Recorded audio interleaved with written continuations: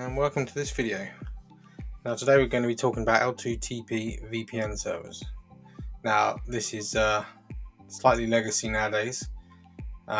We have lots of clients no longer able to use this particular protocol, such as Android devices, Windows clients, making it increasingly harder to use, particularly when your server is using NAT. There are ways around it, but you know, it's not as straightforward as it used to be. I've used this for many years, been a big fan of it for connecting MikroTik to MikroTik as well as other client devices to VPN server. So I think it's still worth mentioning, it's still worth looking into, and it's still a viable option, I think, for the example I'm going to show you now. So just a brief overview. So this time we're going to be using UDP 1701. However, that is unencrypted. So what we do is then we use IPsec over the top, which will give us a layer of encryption. So now, if we take a look, do some scribbling, I'll give you a quick view as to what it is we're going to set up today. So basically what we're going to do is we have, as I mentioned before, this is going to be for our MikroTik to MikroTik. So I use this quite a bit in various scenarios. We have a cloud, which we're going to call the internet.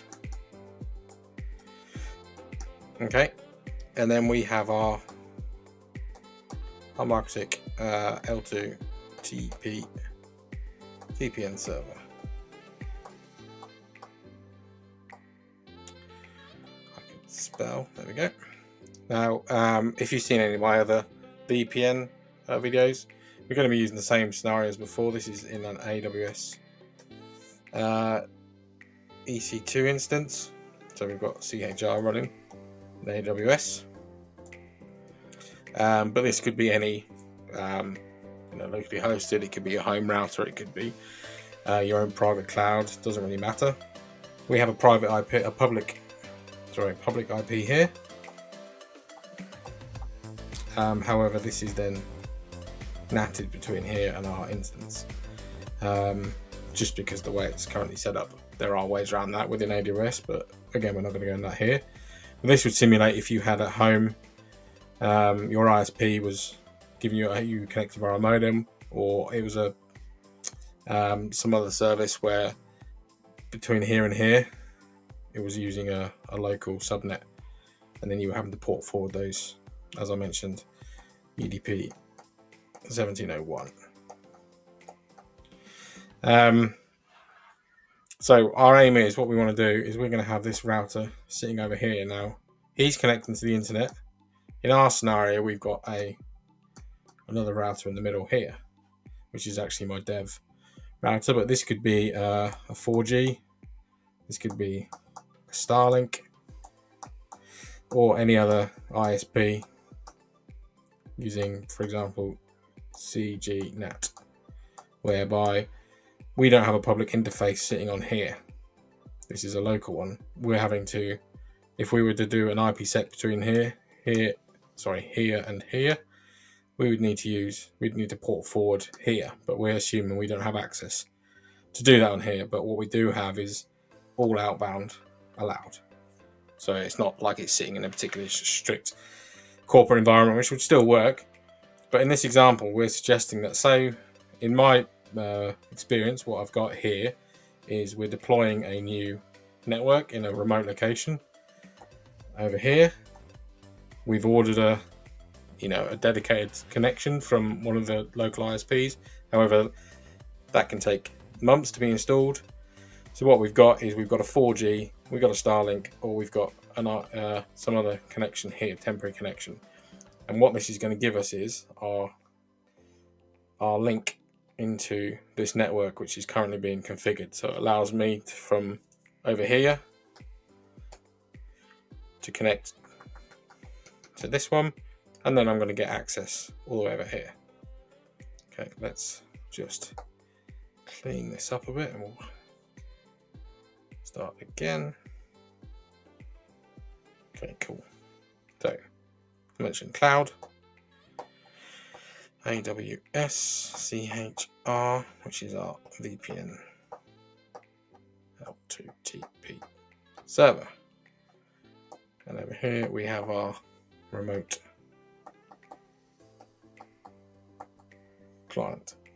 Now what we're going to do is this is going to allow us to connect outbound to this. We're going to establish a VPN connection, and it doesn't matter what happens in the middle. We're going to create a secure tunnel across the internet into our server. We're going to have an IP address on this end of the tunnel, and we will get an IP address on here. So we'll then add a static route. Obviously you could do something a bit more cleverer using dynamic protocols, a BGP or SPF or something, but for this example just use a static route. So then what it means that we'll be able to do is we're going to have a PC connected here, and we're going to route all our traffic out of AWS. Okay, let's get going. Okay, let's jump on our MikroTik. So here we have two MikroTiks. I have my CHR, as I mentioned, which is in AWS with its public IP address here. And then I have another one, which is a HAP AX, which is what this machine that I'm on right now is plugged into, and it's what it's routing through. I have a secondary interface on this PC just so I've got remote access to it. So if I change any of the routing, it's not going to kick me off. But that's other than that, that's about it. So if we jump back onto our CHR. And then we're going to configure our L2TP server. So first thing we do is going to add a profile. And we're just going to call this L2TP-profile. Local address is going to be the address of the bridge that I've added, called VPN bridge. But this could also be the LAN bridge if you had a LAN. And currently there's nothing else sitting on this the LAN side of this router. It's just for this demo, so that's why I've just added this dedicated bridge. So I'll just give it that IP. The right IP is going to be this VPN pool which I've already created, which if you've seen previous videos on VPN servers I've done, this is the standard setup I've done. This CHR I've deployed in AWS, which again I've done a video for how to do that, and it's using the free tier, so it's effectively free for a whole year, with obviously some caveats in there, but yeah, check that out if you want to have a look at that. So yeah, there's my pool, which is 10 to 20. So that's the range that they would dish out for the clients connecting. However, because I'm connecting a router, I want to have a bit more static control on the IP addressing, so I'll show you that later on. But this is just the overall profile that's going to be used. And again, we could specify the DNS server to be one of our local online network if we wanted to. But for now, that should be it. Okay, there. Now we're going to go to interfaces. Now we're going to enable our L2TP server. Okay, so enable that. Protocol we'll do version 2 and 3. And now this is where we set our profile we just configured. Use IPsec yes, and then we'll give it. I've just used this strong password 01. Obviously, you would use something more secure than that. If you are wondering as well why you can see the passwords, there's a little handy under settings, just hide passwords. So if you ever type the password in, then you can't remember what it is. That's pretty useful. But obviously, disable that. If you're doing a lot of configuration on a PC that could be viewed by other people. Okay, so apply that, so that's done. Now we just need to create our secrets, which is going to be our credentials for our remote router. So let's call it router-test-01. Again, give it a super strong password, which obviously you'd use something better than that. We're going to go to L2TP, and then there's the profile again. This time we put that same local address in.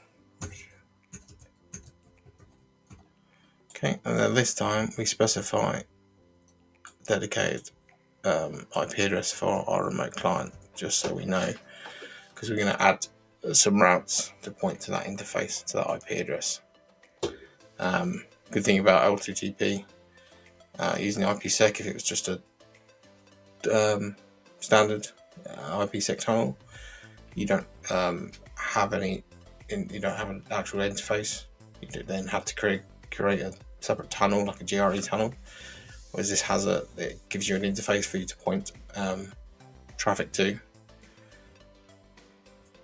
So that's that done. Okay, let's go ahead and connect our client. Very simple. Again, we go to PPP, and this time we're going to add L2TP client. Okay, we're going to connect to. So we could use this IP address here. However, let's assume that this is dynamic, and should this get rebooted, it's going to change. If this was your home router and you don't have a static IP from your ISP, so there's a built-in DDNS feature within MikroTik, and then it gives us this randomly generated DNS name that won't change, and every time this IP address changes, it will update that. So we'll use that as our connect to. There we go. Okay, let's give it router-test-01. Okay, password 123. We need that as the default one. Nope, use IPsec. That was strong password 01. Okay, and that's it. Okay, that's established. There we go. We're up and running already. So now if we look at our addresses, we'll see that we've now got this dynamic one of .100, which is what we set, and it's on that interface there. So we can now point traffic to that IP address, and the same on our CHR. If we go to addresses, you'll see in the address list is now this .1 is .1 is here, which is the machine itself, and then 100 is the network, which is actually the remote side, this router test 01, which is what it's using. So if we were using the VPN pool, it would tell you what IP address they'd given out. So now we can, to test that, what we're going to do is just add another bridge, and we'll just call this LAN bridge, for example. Okay, and we'll give that an IP address of a nice easy 192.168.100.1/24. We'll put that on our LAN bridge. Okay, so now we're just going to add some routes. So the route of the LAN of this machine is this 192.168.123.1. So we'll add that to the CHR side. 192.168.123.1. We're on the whole subnet /24, and then we're going to point it to 1.1.10.1.254.100, which is the remote end. Okay, there we go. And now, so we know that from the client side how to get to the remote subnet. Again, we're going to add that route 192.168.100./24, and again point that to. Okay, so bring up our terminal. Ping 192.168.100.1. There we go, not pinging. Simple. Now I'll just quickly show you if we wanted to route, because as this machine is connecting through it, I'll just show you that as well. We can ping from the machine itself as well, as you can see, but we're still routing all of our internet traffic out of the out of the local network. So this is just something that if you ever do this, you'll get caught out if you don't add a separate route. So if I was to just change my default gateway on this, which is the router I'm connecting through, instead of going to what is my development network as its gateway, if I change that to be that IP, the problem is then that's not going to know how to establish the tunnel. So as soon as I do that, it needs to know how to get to establish the tunnel first and foremost before it can route any LAN traffic. So what you'll find is, one, you'll lose internet access, and two, you will your tunnel will drop. So I'll just show you that while we're here. So what I'm going to do is I'm going to add a secondary dedicated route, which is going to point to this IP. Again, this wouldn't work if you were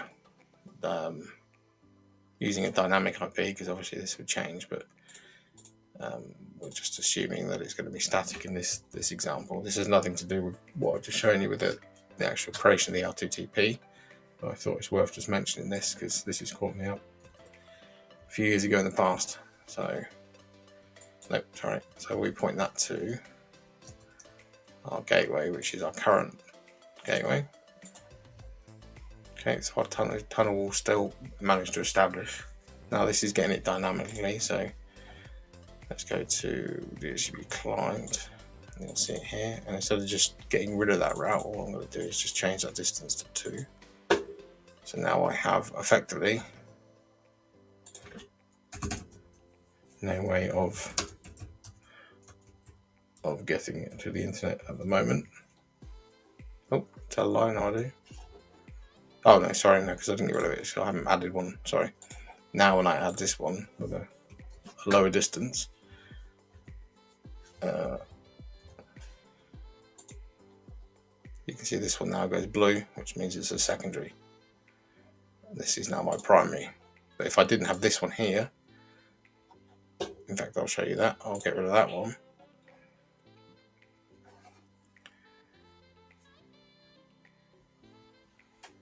You should find that my internet breaks. Okay, so it's not pinging now. That tunnel eventually will time out. So let's just re-enable that, so our tunnel can re-establish it. I've lost access temporarily to my... And it started pinging again as soon as I re-enabled it. There we go, we're back. But now if I do a trace route,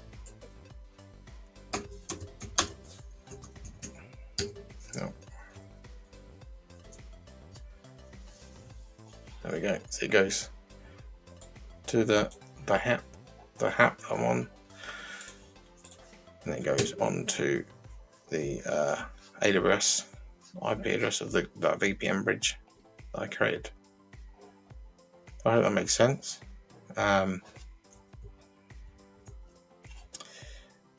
Yeah, any questions, please comment below. If there's anything you want expanding, or if there's a particular video you want creating, or something you're having troubles with, feel free to comment. I'm happy to work for any issues you may have. You can follow all the links to my other videos in the description that I think are useful. There's links to my website, where every time I do a video, I have a step-by-step guide with screenshots from Winbox as well as CLI commands. So feel free to take a look at that, comment on there, contact me via there. But if not, please like, subscribe, and I'll see you on the next one. Cheers.